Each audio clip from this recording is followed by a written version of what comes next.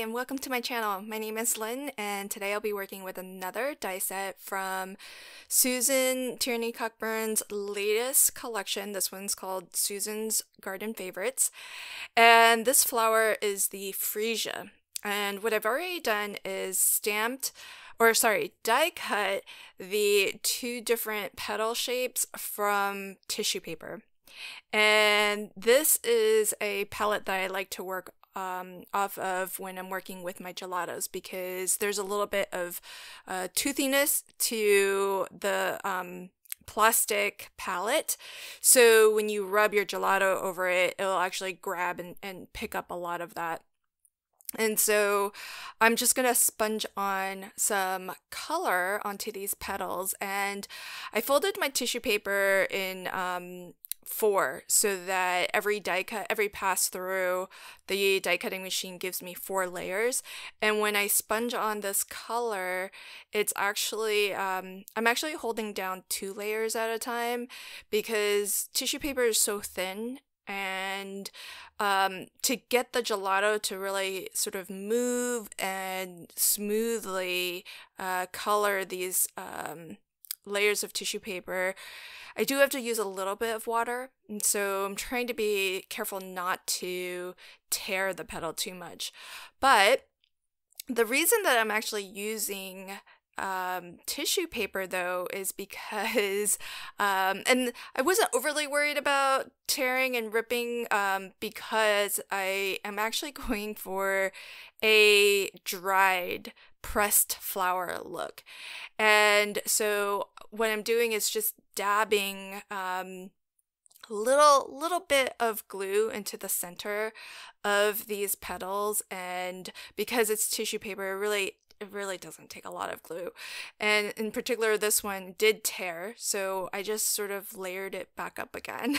And you'll see in a moment that none of that will matter, because as you probably know, if you've ever seen sort of dried and pressed flowers, it all gets smushed anyways. So this is how I'm gonna smush it. So I'm folding it in half with the pretty side out on the outside, so that you can see all that beautiful inking, and I'm just going to squish it and sort of get it to be different sizes. So some of these I'll fold in half, but I won't squish them together too much, so that they are a little bit larger. And then I'm gonna do the same thing with, or something similar anyways, with the stem as well. So this is just a mix of a green that I thought was a little bit too bright with a more coffee color, and that straight away ages it. And you can see as I lifted my finger there, I did tear this layer, and but that's okay, because I'll work with whatever I have left, basically. But I do have these extra leaves too. So in the die set, you get the stem that actually has the buds where the flower would grow out of, and then you get some extra leaves as well. And so I'm just gonna ink up several, and I'm doing the exact same thing here, where this is actually 2 layers of tissue paper, because it's so thin and so delicate. But I'm trying to give as one set of leaves dries, I'll go back, work on another set, and then when that first set dries, I'll go back over it just to build up that color and get it a little bit more intense, a little bit darker. And I'll do the same on this stem piece too. Now that it's dry, I can kind of go back in with a little bit more color and get that inked up. Okay, so now, because I'm going for this pressed flower look, I found this piece of pattern paper that actually just has prints as if it's part of a book. So the look I'm going for is that this is actually going to be sort of the page in the book where you've put your flower so that you could press and dry it. And I'm just inking around the edges with walnut stained distress oxide to give this more of that aged vintage look. And now I'll start to build up my card. So I've got this piece of craft color card that I also inked up with walnut stain as well. And when I flipped that over, it looks so pretty. I actually hesitated for a moment, thinking that maybe I'll use this because it even has a flower on the back. But I thought it would be a little bit too busy and wanted to stick with my original idea that this is going to be sort of the book page where this flower was pressed. And I'm bringing my phone on the screen here because that was the photo that I used as inspiration for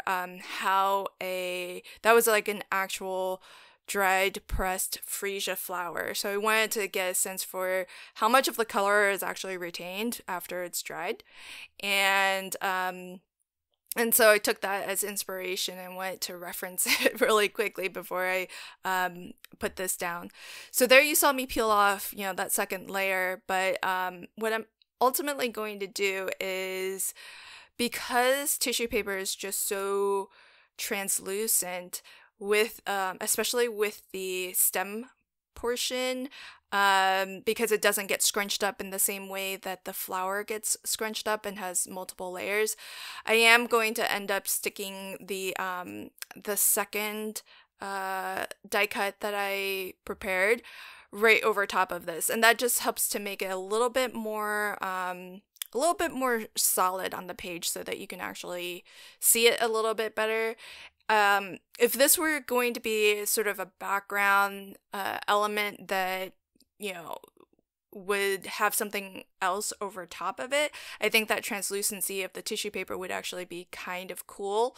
But because I'm wanting this to be the focal image of my card, and so that's why I felt like it needed to be a little bit more visible. And this is the one that tore. So I just have like a partial piece of it here, but I think it's going to still help to have that second layer. And so I'll stick that down and get my leaves all set. And I found this method of just putting some glue onto a scrap piece of cardstock and then sliding that under your die cut a really more efficient way of sticking down something as delicate as tissue paper, because it's really hard to put glue directly onto the tissue paper like I would a die cut and then try to put that onto my project. I found that it was a lot easier to just tack down one end of the stem and then slide some glue underneath it for the rest of the bits. And so I've tacked down my flowers, and now just to anchor this flower onto this this card, I'm going to just take my my paper towel that I'm using here. It's a little bit damp. I just spritzed some water right on my cutting mat so that I can get as much water as I needed. And I'm just going to add a little bit of shadow to this card where the flower is. I think that helps to sort of anchor it onto the page, maybe give the impression that the moisture from the flower sort of seeped into that paper and sort of caused that staining. And the last thing to finish up this card is to add a sentiment to it. Now, with this sort of vintagey book kind of feel, I thought that using my demo label with this sort of old school style would be the perfect way to, or style of sentiment. But I do want to pop it up on a little bit, just some of my low profile foam. It's only 1 millimeter thick, so it's not going to make this cost extra to ship or anything, but it will give it just that little bit of extra dimension to give it some lift off of the card. So here is my final card. I always try to go super realistic with Susan's flower sets, but I kind of like this pressed flower look. So I'm gonna go back to some of her older flower die sets and try to do the same as well. I hope that you enjoyed this video, and if you did, please consider liking, commenting, and sharing. And if you want to catch new videos as I publish them, consider subscribing to my channel and ringing the notification bell. Thanks so much. Have a fantastic day. Bye.